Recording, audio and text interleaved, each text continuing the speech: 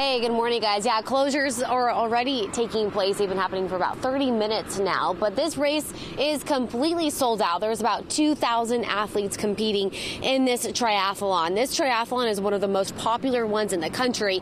Athletes are coming from 8 different countries and 33 states. They will all be participating in the 32-mile swim, bike, and run event that begins with the swimming portion at Lady Bird Lake. Athletes have the option of competing in 3 different races. The first option is the international distance. They swim 9.3 miles. They have a 24.3 mile bike ride and a 6.2 mile run. Then there's the sprint distance, which is about half of that. And the third and final option is a super sprint distance. That's the shortest one. Now, here's the layout of the triathlon. It begins with a swim in Lady Bird Lake at 7 o'clock this morning. Then there's the biking part. That course takes athletes right into the heart of downtown Austin and directly to the Capitol.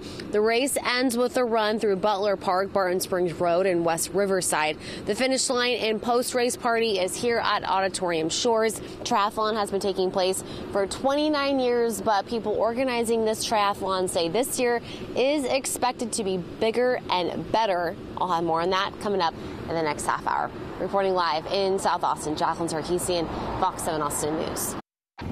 Hey, good morning, guys. Yeah, about 2,000 athletes will be participating in the triathlon this morning. One of the masterminds behind this triathlon is Scott Hootmacher, a.k.a. Hootie. Very good. Correct? Good morning, Jacqueline. Yes. Good morning. Thanks for coming out here bright and early. Tell us a little bit about what's happening. We know we got the bikes all set up behind us. You bet. So we're here for the 29th annual Lifetime Tri-Cap Techs. We're presented by Verizon. And you're right, we have 2,000 bicycles. Athletes are still at home sleeping, but getting prepared to open here at 5:30 a.m. Where they'll come in, pump up their bike tires, put their water bottles on their bikes, get all their gear laid out, and get ready for one of the greatest races in the country. Wow. This is a very popular triathlon. Talk about some of the new things happening this year. It's been here for 29 years, but a lot of new stuff. Yeah, so first and foremost, we are completely sold out. We've had a couple of years of tough weather here in the past that have worked against us, but we're back. The triathlon audience here is strong, so we're really excited to be completely sold out and just look forward to continued growth in the future.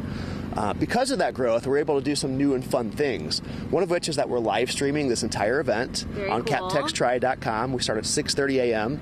So all of your viewers at home can actually tune in and see what happens during this race between the swim in Lady Bird Lake, the bike up Congress, and then the run throughout the park right here. Very cool. And what about the finish line? Isn't there some new experience happening here? That's right. So at Lifetime, our goal is to help you grow and take some risks and do something completely different. And in this case, we want to experience triathlon. Triathlon is a very terrifying word to a lot of individuals, too. The swim, bike, and run back to back to back just really freaks people out. It's a lot going on in one day. It is, but in reality, we've all done that as kids. Most of us swam, bike, and run, but now when we put those things together in an adult's mind, that's a terrifying experience. So we really want to celebrate the accomplishment of these athletes, especially the 22% of this field who are doing this for the first time triathletes today. So as they cross the finish line, we have a massive finish structure with these huge letters, TRI, celebrating them becoming triathletes. Just something completely different in the space. Yeah, very cool. Just a little something extra to congratulate them on all of their hard work. Thank you so much for joining us bright and early this morning. As we mentioned, 2,000 athletes will be participating in this event. We're going to speak to one of them coming up in the next hour. Reporting live in South Austin, Jacqueline Sarkeesian, Fox 7 Austin News.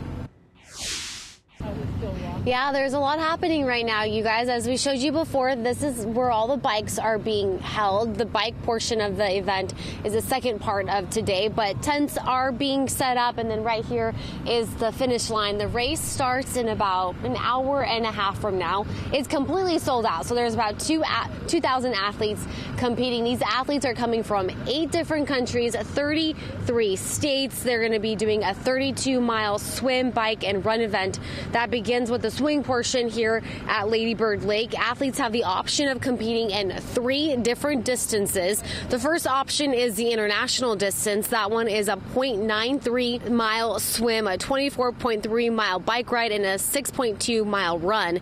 Then there's the sprint distance, which is about half of that. And the third and final option is the super sprint distance. That's the shortest one. So athletes competing in that will swim a quarter of a mile, bike 6.3 miles, and run just over 3 miles.